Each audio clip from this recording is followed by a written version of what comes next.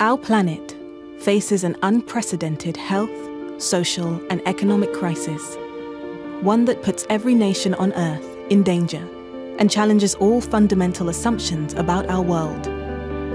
The COVID-19 pandemic threatens to reverse decades of development progress, putting the Sustainable Development Goals at risk.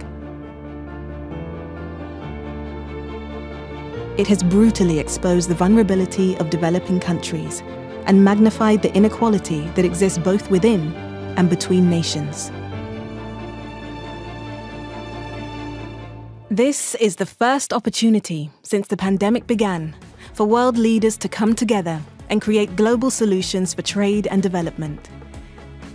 The almost 200 countries represented here have a unique opportunity to do things differently, to do things better, to make sure global trade benefits everybody equally.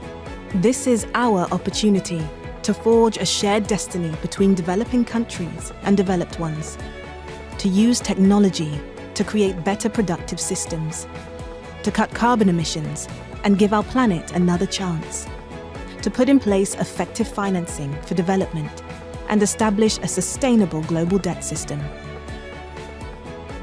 We have the potential to give everybody the opportunity to succeed by bridging the digital divide, improving gender equality, boosting productive capacities,